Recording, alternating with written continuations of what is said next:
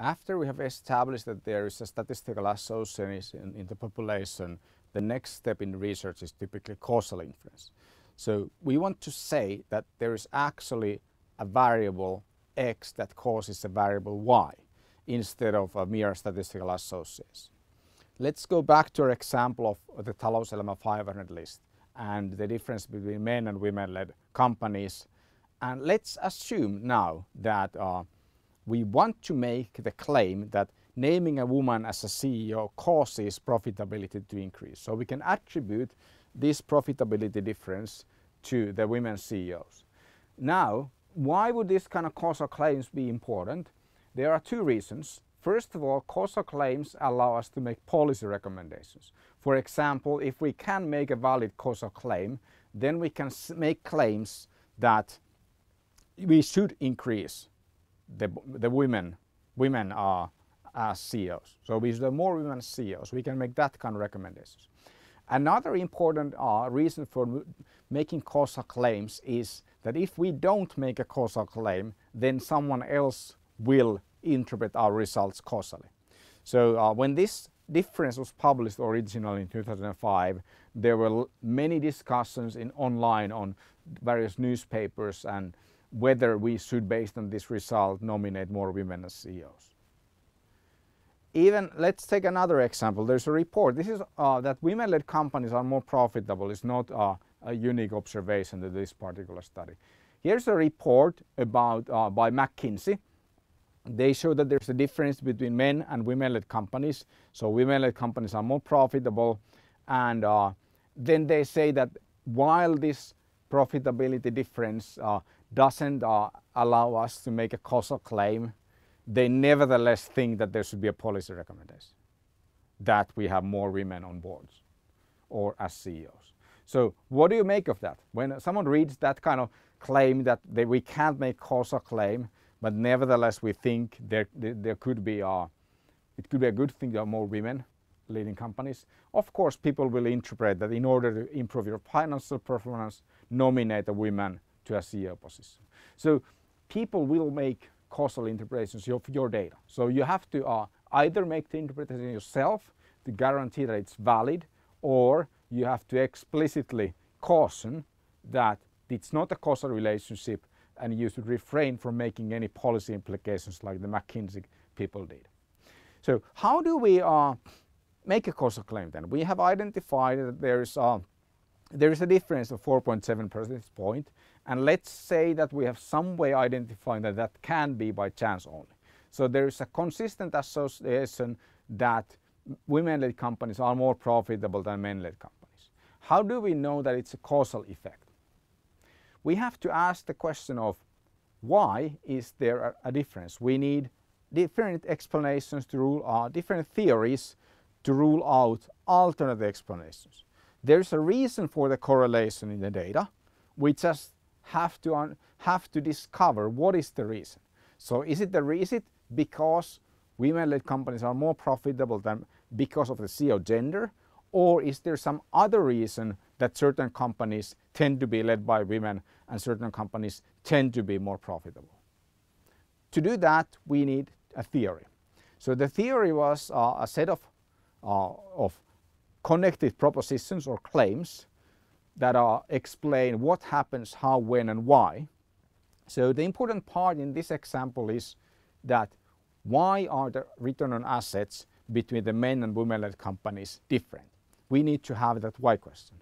And a big part of doing quantitative research is to think what kind of rival or alternative explanations we have for our data. We have, for example, these explanations. We could say that women as a CEO causes firm performance, the first explanation, but it's not a direct effect. Rather, it's that women facilitate top management team work, and better top management team work lead to firm performance. Or it could be that smaller companies are more profitable and smaller companies are more likely to hire women. That would be an example of a spurious relationship. Or certain industries are more profitable, certain industries are more likely to hire women. For example, if we look at return on assets, mining industry, they have large assets, So the return on assets in that industry is pretty low compared to the mean of all industries. Then mining companies are more likely to be run by men than women. So that would be a reason to suspect that there's a spurious correlation. Or it could be a reverse causation. So we could say that because a company is profitable, they can afford to hire a woman. Or it could be that the CEO gender, the women are better CEOs, and that influences company performance. Why this kind of argument would make sense is because women are still discriminated against in CEO decisions. Only 22 out of 500 companies were led by a woman. That means that the last woman or the worst woman who gets to be a CEO in that sample is likely to be a lot better CEO than the last man, because there are so many more men in the sample. So that would be that it's not actually that the women are better or there's something about being a woman that causes the company to be better, but it's a selection effect. So that's also a plausible alternative explanation. Then we need to consider which ones of these are the most relevant. So because we need to collect additional data. We need to have the variable for the CEO gender, and we need to have the variable for the profitability, and then what else? We need to collect data to rule out these alternative explanations, and we would at least need the industries, because that's easy to get. We would need the company sizes, that's easy to get as well. These are top management team performance, that's more difficult to get. Skills, more difficult to get. So it's a trade-off of what is easily available and what we actually need. Then we start ruling out these alternative explanations. So we have to consider now 3 conditions for causality, and we can make a causal claim by showing that there's a statistical association between the cause X and the effect Y. That's the first step. The association may not be a correlation, it could be some other kind of association, but there must be an association. If cause and effect don't depend on one another, we can't make a causal claim. Then we would have to show that there's a direction of influence, so that the X, the cause, always comes before the Y, the effect, and not the other way around. And then we have elimination of rival explanations. So how do we rule out the possibility of this correlation being an industry effect that influences the CEO selection decisions and also influences profitability? How do we know that it's not a firm size effect? There's a very simple strategy for ruling out the direction, and that is we just measure the cause before the effect. If we measure the CEO gender now and profitability the next year, it's implausible to say that profitability in the future caused the company to choose a women CEO now. Of course, there could be some profitability expectations that influence that, but that's a different thing. So we measure the cause before the effect. Elimination of the rival explanation is the hard part.